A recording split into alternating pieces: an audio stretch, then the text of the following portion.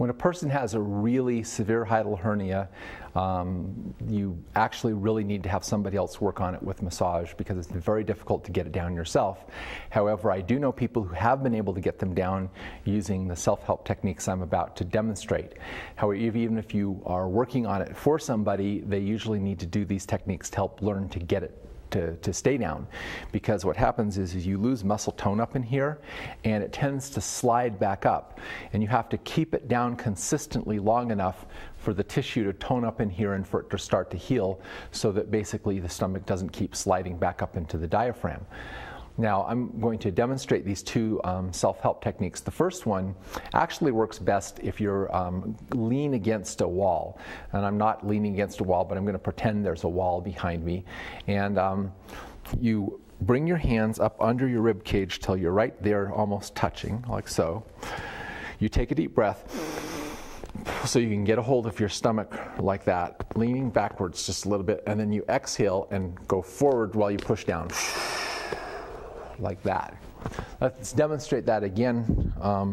You bring your hands up here like this, lean back, take a deep breath, lean forward as you push down. That helps to release that.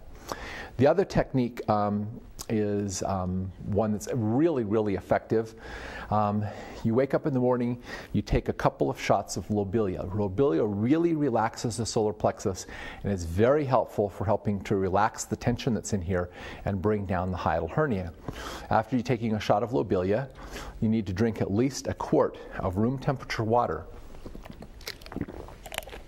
So you're basically filling your stomach with water so it forms kind of a weight in the bottom of your stomach. Then what you do is you stand on your tippy toes and drop suddenly to your heels, or you can even jump down a flight of stairs, so that it's the same effect that you get when you go down an elevator real fast. You get that so that the weight of the water in your stomach helps pull the stomach out of the diaphragm.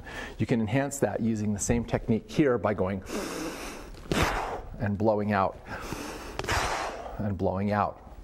In addition, as I mentioned, people who have this problem tend to be holding on to a lot of frustration, anger, and stress here because they don't know how to let it out. And so it also really helps, again, if you practice and letting only, I do it a lot more than that, like and that really helps to relax the diaphragm and get rid of some of the tension that's there, and helps again to bring the stomach down.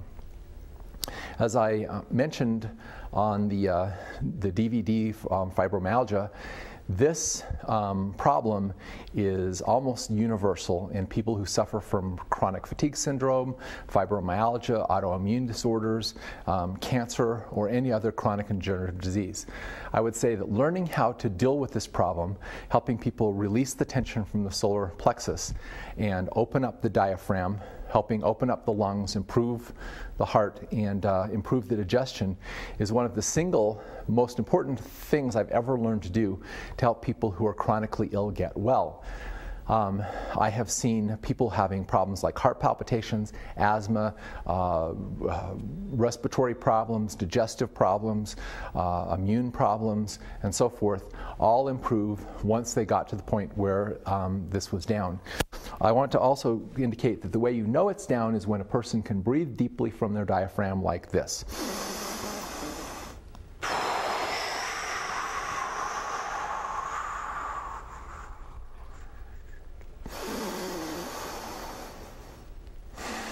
In my experience, about 70% of the adults I know cannot breathe deeply from their diaphragm, and learning to be able to practice deep breathing from your diaphragm is one of the best things you'll do to protect your health and also to relieve chronic pain.